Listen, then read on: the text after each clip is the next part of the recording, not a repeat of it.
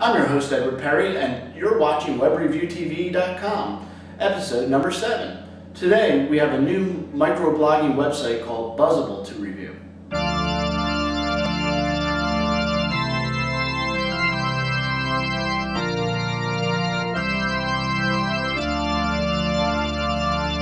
Hey there, folks. Welcome back.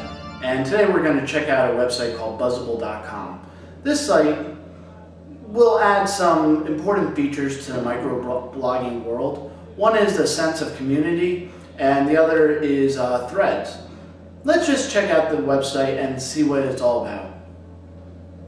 As usual, we have Buzzable.com. I've already opened up the page. When you log in, it's going to look much like Twitter. You have your quick profile, you have the people following you, and though it'd be nice if they added the communities you're in, but we'll get to that in a second.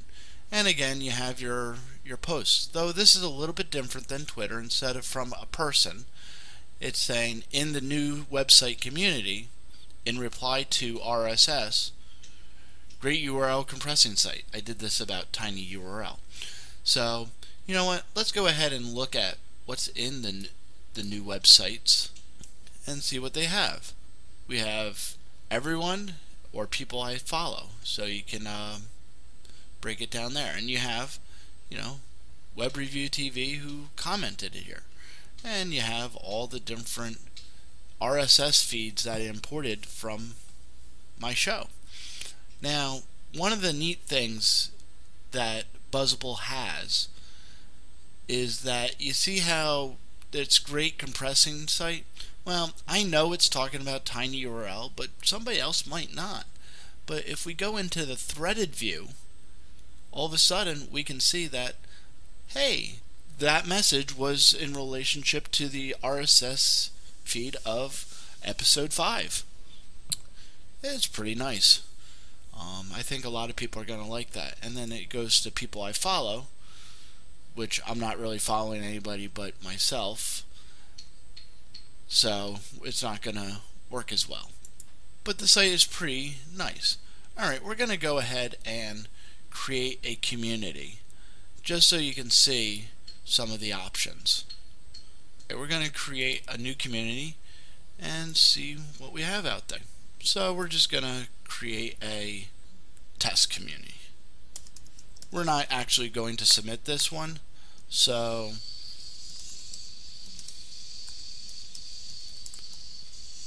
but we can make it public or private. We can associate a picture with it. We can add a header above the text box, and we can import up to 3 RSS feeds by just typing in the URL. So if you have a web community that you want to create that is, say, off of your podcast like mine, and you want to also have another one, let's say Geek Brief TV or any show from Revision 3, you pop them in here and you then create it. Then you can follow it.